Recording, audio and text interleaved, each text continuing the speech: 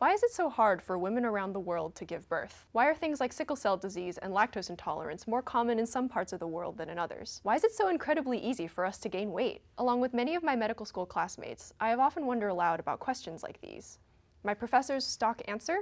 Evolution. That may fit on a bumper sticker, but it's not enough to address the complexities of human life encoded in just that one word. Why? However, a field of scientific study is emerging that focuses on finding answers to the questions I just asked and others that have avoided easy answers. It's not taught at many universities or medical schools, and many physicians would be hard-pressed to describe anything about it.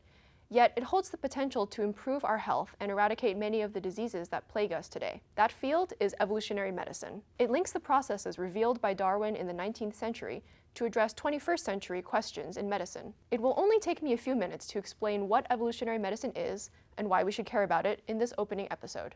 In future episodes, we will cover current applications and explore future possibilities and directions for the field. My name is Florence Yuan, and this is Darwin, MD.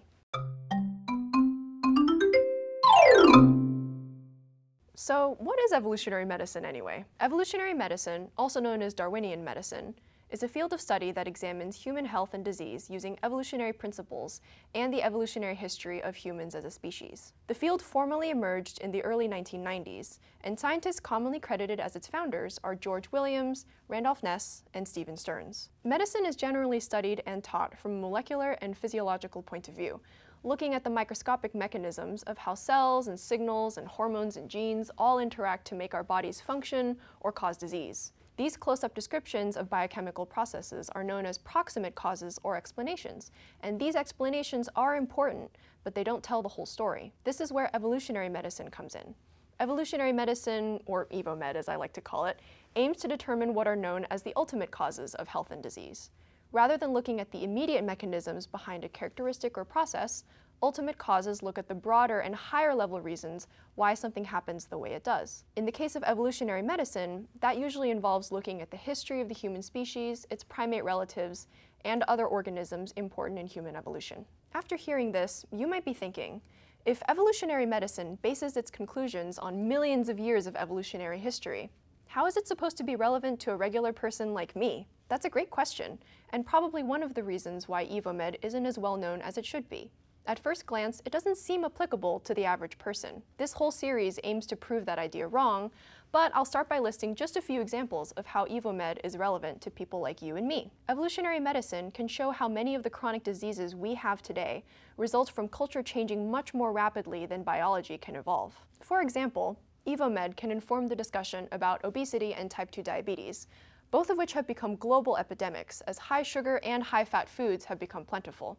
We can use the evidence EvoMed gives us to debunk the paleo diet and figure out what kinds of foods we should actually eat. EvoMed can also reshape the way we look at certain human characteristics. For example, the ability to digest milk in adulthood, commonly seen in the Western world as normal, actually evolved from genetic mutations in certain European and African populations in response to cattle domestication. This means that those of you who are lactose intolerant may actually be the normal ones. One of the topics where EvoMed truly shines is in childbirth and parenting.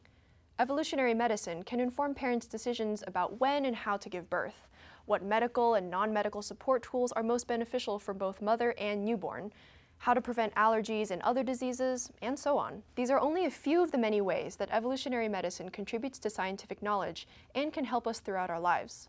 These topics and others will be the focus of future episodes. As with any science, evolutionary medicine comes with its own language, so to speak, of terms that define and describe key concepts in the field.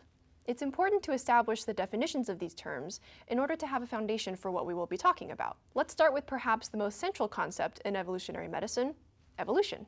Evolution can be defined as changes in the inherited characteristics of organism populations over time. Such changes are maintained by a process first described by Charles Darwin called natural selection, in which organisms better suited to their environment are more likely to survive, reproduce, and pass on those adaptations to their offspring. Two terms that are crucial to understand for evolutionary medicine are the concepts of trade-offs and mismatches. Evolution deals in trade-offs, where a benefit in one area or during a particular period of an organism's life can often lead to some sort of harm or disadvantage in another area or time of life. For example, the evolution of cells to optimize growth and survival through early reproduction may lead to cancer later in life, when that growth continues after reproductive age. EvoMed also commonly focuses on mismatches, where adaptations designed for one environment become irrelevant or even maladaptive in a new and different environment. For example, the rapid increase in the incidence of allergies and autoimmune diseases in recent decades may come from us excessively sanitizing our environments and getting rid of microbes that are actually important for the development of our immune systems. A lot of the terms I just talked about require a little more context than I can provide in this series. A basic understanding of research design, genetics, biostatistics, and cell biology can be helpful to more deeply understand what we will be talking about. Let's look ahead now to some of what's to come in future episodes. We'll be structuring each episode around clinical cases, since they allow us to learn about broader concepts in evolutionary medicine through the lens of individual patients' stories. You'll hear about a patient who presents to you with a particular condition, and then I'll give you the background information about evolutionary medicine that you need to properly evaluate the case. This is how medical students and doctors across the US learn about various diseases and how to treat them. The process of thinking through the reasons for a specific diagnosis is part of what makes medicine so interesting and exciting. I hope you're looking forward to it.